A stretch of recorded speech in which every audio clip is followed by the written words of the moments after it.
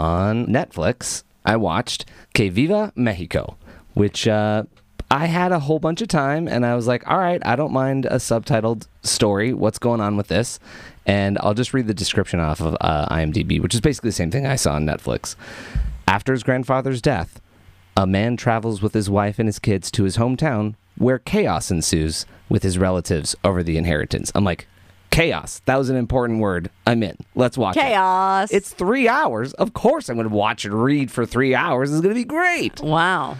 I was a little over my head because they're going to like rural Mexico. So there is a lot of fast talking going on. So I'm like catching a lot of what I'm reading, and then I'm hearing some stuff. I'm like, well, that's not exactly what that translates to.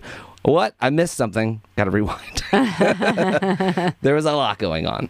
And that's exactly what the story is. It's a nice guy and his 2 kids and his wife in their nice, set up house, and he's having kind of some struggles in his career, not really making that happen. And we get introduced at the beginning of the movie with this element where he pops out of a dream.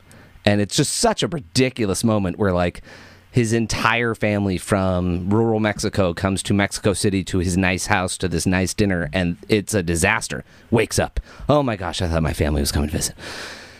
Yeah, well, then the phone rings and he has to go down because his granddad dies, so he's got some kind of inheritance.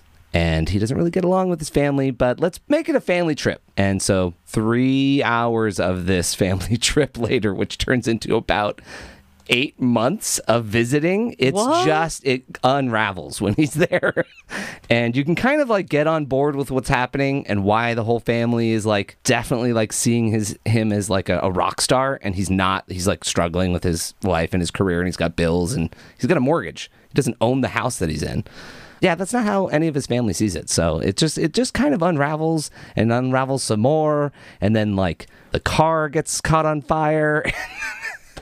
This is sounding like chaos. It is a lot of chaos, but it's a lot of fun to watch. And so I'm watching this, reading as much as I can to catch up. And as I'm watching this, there are multiple other family members and story characters that come into play, which I didn't realize until then I verified in the credits. The family member that's still alive that was with the grandfather is played by one character.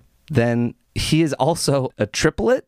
So there are 3 characters played by the same actor. Oh, love that. Then he also has a very tall son who plays basically his security in all 3 of those circumstances. So one of them is the mayor of a small town that's nearby. So of course he wants to like get the property, and it's his chief of police that is his son.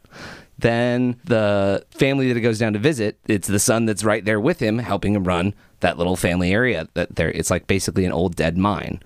And that's kind of the premise of the whole movie, is that this inheritance is a dead family mine that they've never been able to find the gold on, and it's just been this quagmire that has ruined this whole family. They all think that they can figure it out.